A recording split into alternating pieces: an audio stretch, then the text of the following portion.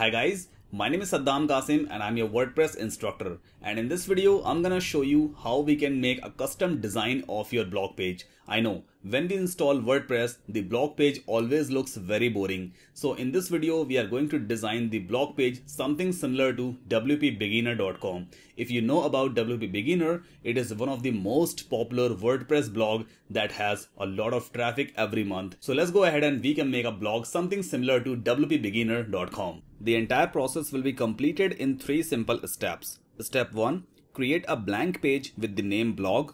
Step 2. We will create a custom blog template with the help of Elementor Pro page builder. Step 3. We will assign the custom template to the blog page. If you don't have the Elementor Pro page builder, then you can go into the video description and you can get the Elementor Pro page builder for just $10. I have provided the link in the video description itself. So this is the WordPress website on which I am going to create a blog page. Let's go back to the WordPress dashboard, and under the pages we can add a new page with the name blog. After that we can publish this page. Now let's go back to the WordPress dashboard again, and we can add this blog as the menu. So we can jump onto the appearance and then menus, and here we have the blog page. Let's select it and then add to menu. There are some invalid menus as well, so let's go ahead and we can remove those unwanted menus from here. After that, let's save this menu and we can refresh our home page. Okay, so here we have a new menu blog. Let's click on it. So this is the blank blog page. It's time to customize this page so that we can display the dynamic posts over here, as well as we can create a custom sidebar, something similar to wpbeginner.com. As we can see over here on this website, all the posts are dynamically fetched out on the left hand side, and in the right hand side we have some kind of static content as well, just like this social media icons. Then there is an image which is linked to a specific blog post. After that there are some more content also available. So let's go ahead and we can make a similar blog page something like this on our blog site. So make sure that you have already installed and activated the Elementor Pro page builder.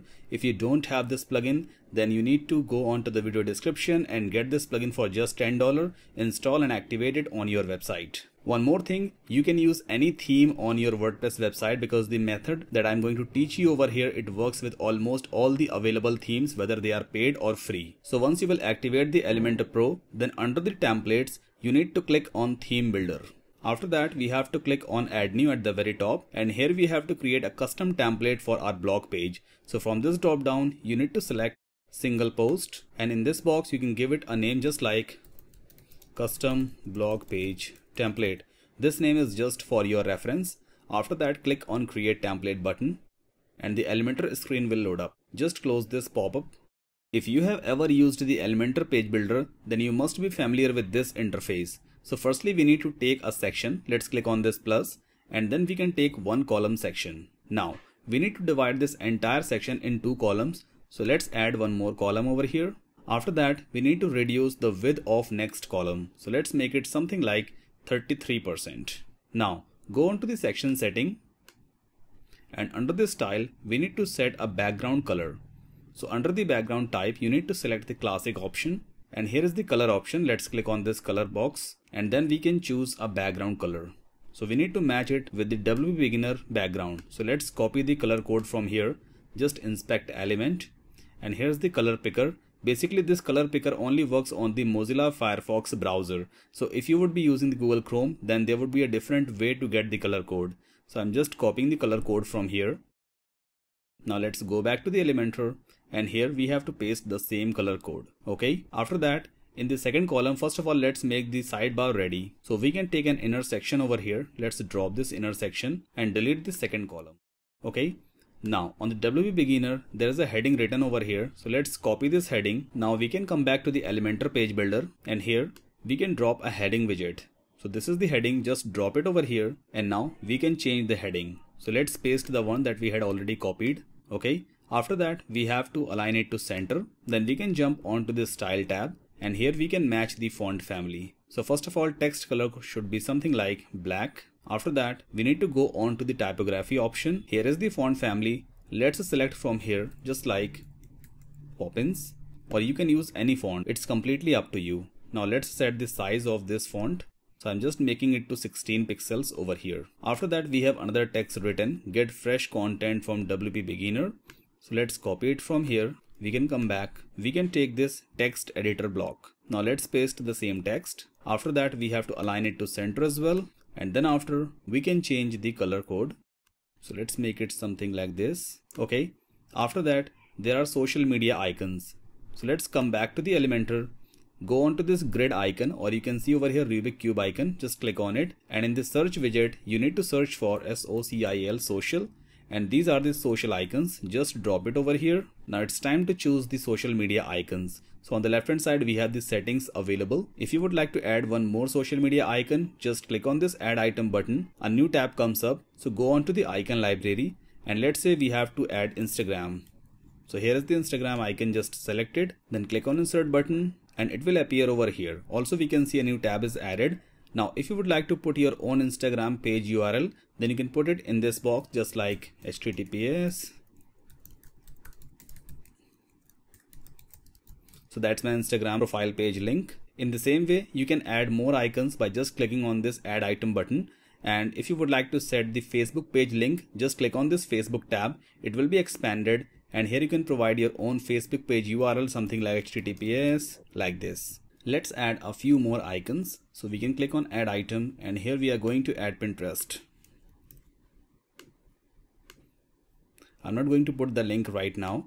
Now let's go ahead and we can resize these icons. So go onto the style tab, and here we have the size option under the icon tab. So let's set the size from here. I think that looks better. Now it's time to set the background color white as we have on this WP Beginner website. So let's go back to this inner section. Here are the 6 little dots. Just right click on it. Then click on edit intersection. So the settings of this particular intersection will be opened on the left hand side. Now jump onto the style tab, and under the background type, just select classic. And here we have the color option again. Let's set it to white. Now, if you can see over here, there's a lot of white space in between this text and the social media icons. So this is what we call the margin. Margin means some kind of extra white space around the elements. So let's go back to the social media icon settings. And under the advanced tab, here we can see there are 4 types of margins at the top, right, bottom and left. So first of all, just uncheck this icon. Otherwise, all the values will be increased simultaneously. Now, we need to decrease the top margin. Let's say, if we increase the top margin, then you can see the extra white space is increasing. In the same way, if we set this value in the negative, then the extra margin will be removed. Here we go. So you can see we have successfully removed all the extra white space. One more thing, if you can see over here in this particular box, I mean in this particular inner section, the top heading and the social media icons are very close to the border of this section. So what we need to do, we need to go on to the inner section settings. Then under the advanced tab, we have to increase the padding. Padding means the inner white space between the border of the section and the elements that we have just placed inside it. So let's increase all the padding at once, and we can see the extra white space has been added. Now it is very similar to the one that we have on this website. Now let's create this kind of section. So first of all, I have to download this image. So let's save this image. Okay, we can go back to the Elementor page builder, and here we can duplicate this entire section. So let's duplicate it. So this entire section has been duplicated. Now firstly, we need to delete all the elements that we have placed inside it.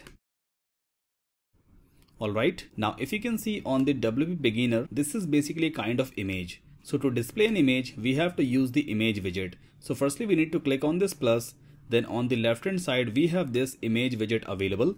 Just drop it. Now the settings are already opened on the left hand side. Click on choose image. Then go on to the upload files, and here I have to upload the same image that I have already downloaded. So this was the image. Let's upload it. Then we can click on insert media, and it will appear over here. Now next thing, if you can see over here, there is extra white space around this image. So if you remember in the previous section, we had added some kind of internal padding. So now in this second section, firstly we need to edit it, then go on to the advanced, and here we have to remove all the padding. After that, I suggest you to set the top and bottom margin, so there will be some kind of space in between these two sections. I mean the upper section and the bottom section. Okay, I think 20 pixel is fine. After that, go to the second section, and this is the columns icon. Just right click on it, then click on edit column.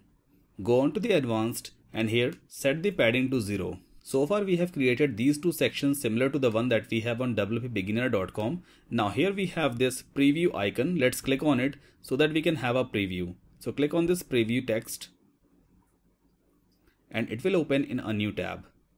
So this is how it looks like. Now let's go back. In the left column, we can click on this plus, and now in the search widget box, we have to search for POST, that is post. So all the widgets matching with the term post will be appearing over here. So let's try to use this one, posts. Just drop it over here and it will fetch all the posts dynamically.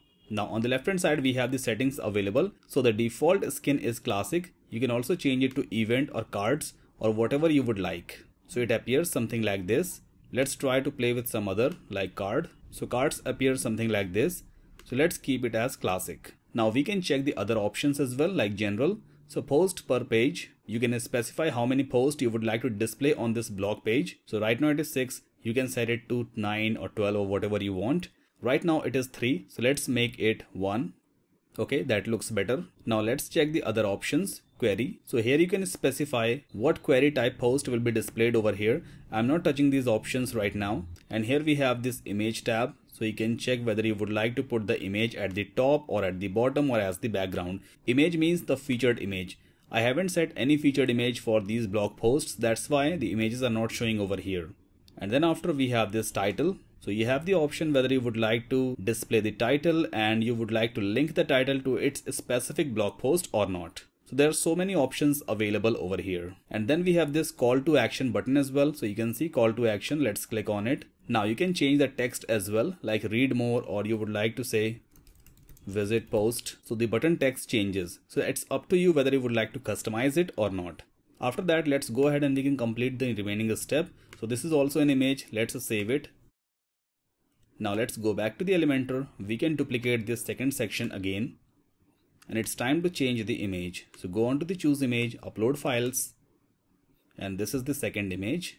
Okay, insert media. So it appears over here. After that, we have next section like this. So basically this is an inner section which is divided into two columns. So again, we have to duplicate it. Just duplicate. Okay.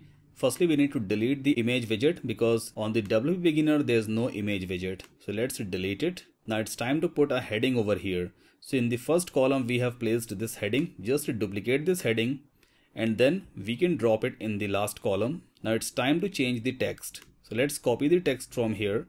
I need help with copy. Go back to the Elementor and here we can change the heading. All right. Now, if you can see over here, these all are the icon boxes basically. So all the icons are arranged in two columns. I mean one row and two columns. So total 3 rows and 2 columns are over here. So go back to the Elementor. Now duplicate this inner section. First of all, remove the top margin. So let's make top and bottom margin to 0. So it will be strict to the top. In the upper inner section, go over here and set the bottom margin to 0. So they both are now sticked. Now from the second section, just delete the heading widget. And inside it, we have to take 2 columns. Add one more column. Okay. Now in the first column, we have to put the icon box. So let's type over here icon, and this is the icon box. Just place it over here. Okay. Now here we have this kind of edit icon starting a blog. So go on to this icon library and we can search over here something like edit. Okay. I think this is the matching one. Insert it and then we can change the heading to starting a blog. Let's delete this description from here. Now it's time to go on to the style tab. Firstly, we need to change the icon color. So primary color, let's make it something like blue. Okay, I think that looks fine. And then after we can jump onto the content tab. Here we have the title typography available. So let's make it Poppins. And we need to reduce the size of this font. Also, we have to set the weight to 400. I think that looks better. One more thing I would like to suggest you in this inner section setting, just go over here and under the advanced tab, I suggest you to increase the top padding. So this icon and the heading will not be sticked together. So let's increase the top padding. Okay. In the same way, if you can see in the top section, I mean this one, you can see this heading is completely close to the border of its inner section. So go to the setting of this inner section as well. And here we can increase the top padding as well. I think that looks better. Once you have created this icon section, you can duplicate this entire column. Put your mouse on this column icon, right click and then duplicate. So the exact same column will be duplicated. Now delete the third column. So right click and then delete. Now it's time to change the icon. So go over here. Let's check onto the WP Beginner. Okay, it looks like WordPress performance. So I'm going over here, icon library. Let's check. I'm just going to use a different icon. So this one, let's insert and we can change the text to WordPress performance. Okay, also we can change the icon color. So from here, primary color, let's make it something like orange color. Okay, that looks fine. Once a specific section is ready, I mean one row is ready, then you can duplicate the entire section. Once again. So total we have 2 columns and 3 rows. Now one by one you can jump on each of these icon boxes and change the icon.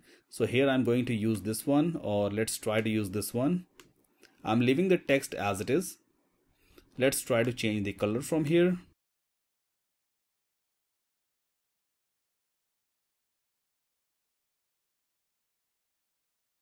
So we have successfully created this section as well. Now in the last section, I suggest you to increase the bottom padding. So there will be some kind of white space in between the border and the content that we have placed inside it. Go on to the advanced tab. Okay, now we have to increase the bottom padding like this. Now let's go ahead and we can refresh the preview page. I think we need to generate the new preview from here. Okay, here we go. So you can see it is almost close to the one that we have on wpbeginner.com. Now if you can see over here on this website, the width of the content is less. So on the Elementor as well, we can specify the width of this entire section. Go on to the outer section setting. Okay, now jump on to the layout tab.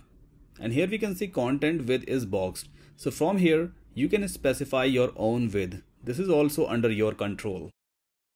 So let's make it like 850. Now it's time to generate a new preview. Here we go. So now it is almost very close to the one that we have on WP Beginner. So in this way, you can also put your own custom content, own static content on this blog post page. Now, once this custom template is ready, then you need to click on publish. Now it's time to set the condition over here. Where do you want to display your template? So firstly click on add condition. Now from this drop down, you need to click on it and then click on the pages option. So by default, this template is applicable on all the pages. So click over here and in this search box, you need to type blog, that is the blog page. Just select this blog and then save and close. So this template will only be applicable on the blog page. Now let's go back to our WordPress website and we can click on this blog menu again. Here we go. So you can see the complete layout has been changed and it is almost similar to the one that we have on wpbeginner.com. A little more polishing is left. So let's go back over here. Firstly, we need to go on to this outer section and we have to increase some kind of inner padding. So go on to this advanced tab and here we have this padding option. Uncheck this icon and then increase the top padding. Okay, up to 30 is fine.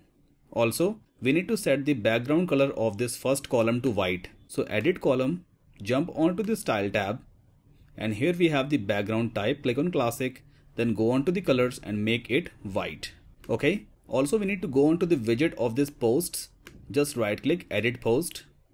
Now jump onto the style and we need to set the background color to white. So let's jump onto this blog tab and here we have background color. It is something like light gray. Let's make it pure white. Now, if you can see over here, there's a small glitch. In the right hand side, the background color is white, but the left column is not matching. You can see there is a little difference in the height of both of these columns. So what we can do, we need to go back onto the first column settings, jump onto the style and then remove the white color. Let's make it clear. Now these both are equal. Let's click on update. It's time to refresh our blog page. Okay. Now it is much better, right? Now once I click on any of the specific blog post, this is the full width single blog post page. Let's apply the same template on the single blog post page as well. Go back to the Elementor again. Firstly, we need to exit from this screen. So exit to dashboard and now we have to create a new template. So go on to this theme builder again. Now click on add new. From this drop down, we need to select single post, then give it a name just like single post custom template, create template. Now we have already created a template for the blog page. So that template is already been saved in this My Templates tab. Just click on it. And here you can see custom blog page template. So you need to click on insert. So the exact same template will be inserted on this new template page as well. Here we go. Now all we need to do is just delete the post grid widget that we had used in the first column. Right click and then delete. Now in the first column, click on this plus. Now on the left hand side you can see post title. Just drop it over here. After that, click on this rubric icon again. Drop this featured image just below it. Again, go back. Now it's time to display the post content just below the featured image. So it will automatically fetch the content of the specific blog post. Also, we can customize the font family and the font color of the specific heading and the content. Let's edit the color of this heading. So click on this edit post title. Go to the style and here we have the typography option. So let's make the font size something like 20 pixel. That looks fine. Now let's click on the rubric icon again and we can use one more widget. This one, post navigation. Just drop it below. So it will automatically display the next or previous posts. After that, click on publish, then click on add condition. And here you can see include all singular. Just click on this drop down. Now here we have to select posts and then leave this all post as it is. So this custom template will be applicable on all the upcoming and the existing blog posts. At last, click on save and close. So that's all we have to do, and we have successfully created a custom template for our blog page and the single blog page on our WordPress website. It's time to refresh our blog page first. So let's refresh it. Now it's time to click on any of the specific blog post. Here we go. So this is exactly looks like the one that we have on WP Beginner. Also, we can set the background color to white. So let's go back to the Elementor and here we need to go on to this column setting. Go to the style and here we can set the background color to white. And one more thing, go to the second column. This is the second column. Right click on the column icon. Okay. Then jump onto the advanced. Now firstly uncheck this padding icon and then increase all the paddings except the top one. So let's make it something like 20. Bottom would also be 20 and left will also be 20. Okay. At last we can click on update. So that's all we had to do, and we have successfully created a custom template for our blog page as well as single blog posts. Let's test once again. Okay, so this is the blog page, and then after we can try some other blog post. Let's try this one. Here we go. Also, we have placed the post navigation. So let's click on this next. So the next post will come up. And this mechanism works perfectly with all the themes which are available on the WordPress. If this video was helpful, please like and subscribe my channel. And if you want any specific video on your topic, then just let me know through the comment section. Thank you very much and have a wonderful day.